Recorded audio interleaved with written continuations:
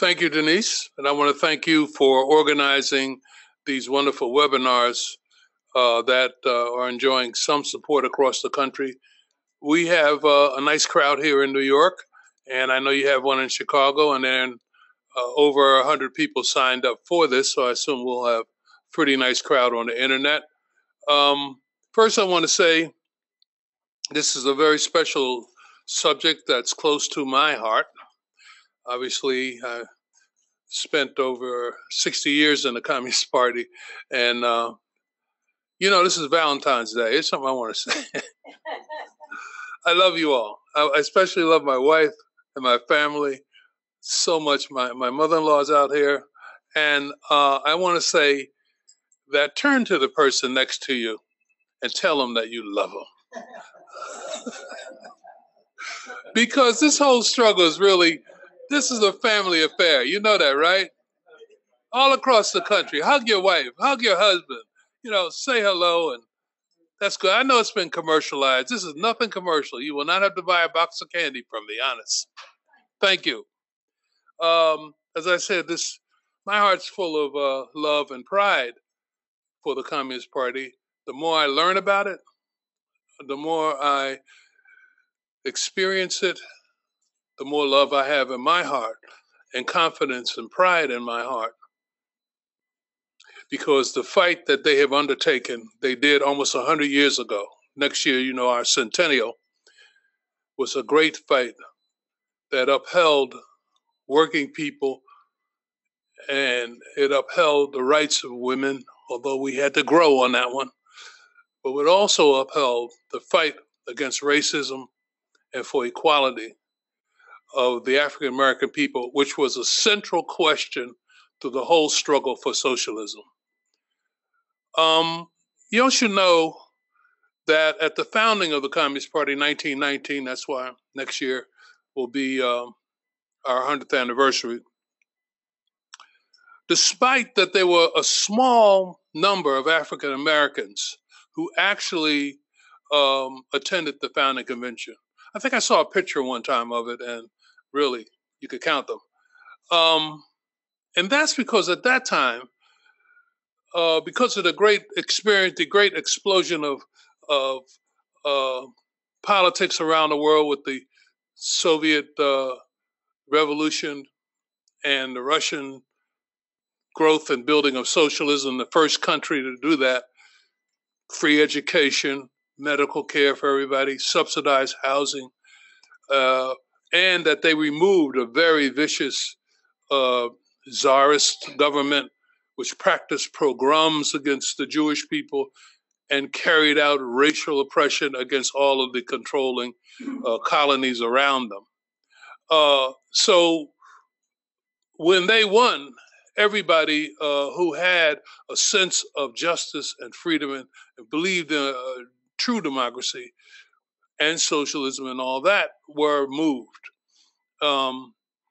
And so that's the people who came here from this country, often escaping poverty and oppression and repression, were already drawn towards the left movement. But when they were put on the outside in this society, when the Communist Party was formed and so on, they joined it.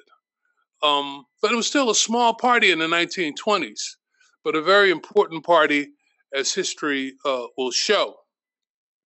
Now, it's very important to note, some people think the communists just happened out of opportunism to embrace the fight for African American equality. But actually, it was deep in their ideology.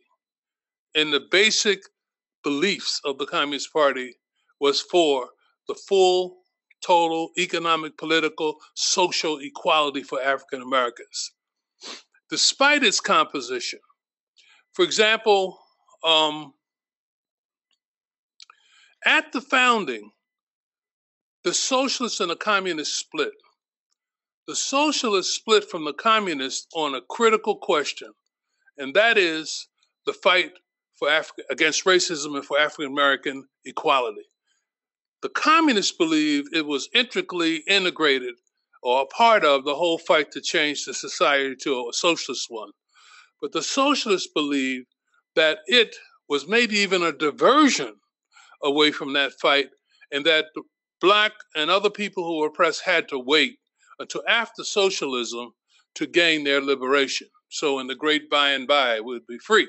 Meantime, they should join them and help them do what they want to do. Now, how are you going to join somebody who has segregated meetings? The old Socialist Party. Debs was great. He got 1 million votes. But when he held meetings in the South for his presidential campaign that he got 1 million votes, black people had to sit upstairs. He did not challenge, or they did not challenge, the segregated nature of the Deep South and good part of the country as a whole.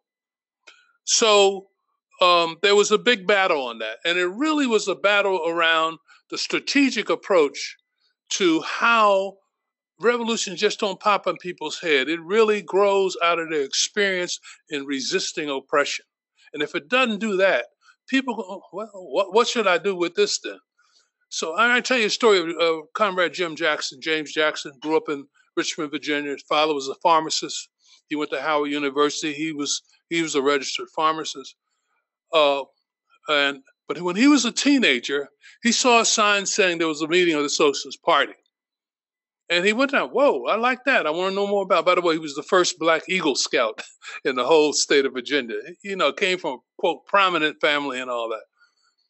Ended up at Howard, as I said. But he went to this meeting, and he was directed into the balcony. So he immediately directed himself out the door. If they don't understand this, was his feeling. If they can't figure this out, how the hell are they going to get to socialism? And he was right.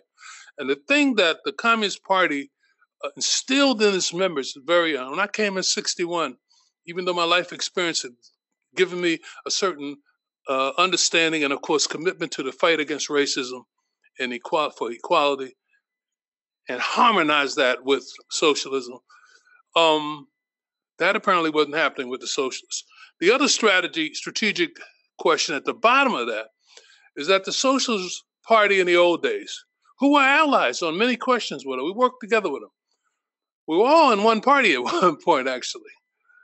Socialist Party was formed in 1870, I mean. And so by 1919, people had grown to the point where they saw the necessity for a Communist Party. So the Socialist Party were extremely able street agitators. They were the soapbox party. Their form of developing support in the community was to get out there with a soapbox and put their best speaker up there to talk about the issues of the day. But they weren't on some of the picket lines that were going on. They certainly were not a part in the fight against racism, but even some of the hardcore questions. And when the communists in the 1930s were putting the furniture back, fighting for relief, and growing like crazy, by the way, during that period, they were still agitating. And as William Z. Foster says, even in the 1930s upsurge, their memberships remained fairly stagnant. I think you can still find the Socialist Labor Party somewhere. They used to have book we call newsstands and so on. But the truth of the matter is that it never grew to the proportion of the party, nor to bring in masses in, much less black masses. But the party still had a problem. There were 3 very prominent African Americans who attended the convention. One was the Jamaican poet Claude McKay, who was part of a group called the African Blood Brotherhood, which was based in Harlem and I think other places. They had about 2,000 members. They were actually an all-black movement that was led by Marxists. And the leadership of that movement eventually joined the Communist Party after working with Ben Davis and other people. And they, in fact, ended up affiliating officially to the Communist Party of the United States. Another one was Harry Haywood. Harry Haywood was a veteran of the First World War. I think he's with the Harlem Hellfighters. I think Harry Haywood may have had a Caribbean background also. Let me tell you, the Caribbean, the Afro-Caribbeans, they were a great foundation for recruiting African Americans, which they are too, but North Americans, into the Communist Party. They were the foundation in a lot of ways. They were the first ones to come our way. In addition, a comrade named Otto Hunswood, his last name is Huiswoud, Hunswood, I think it's pronounced. He was actually also from the Caribbean. He was from Suriname. And he was a kind of an export-import guy to make a living, but he was also a devout Marxist. And he came into the party. I came into the party in 1961, and Otto must have been 97. He was way up in age. He came and greeted our convention.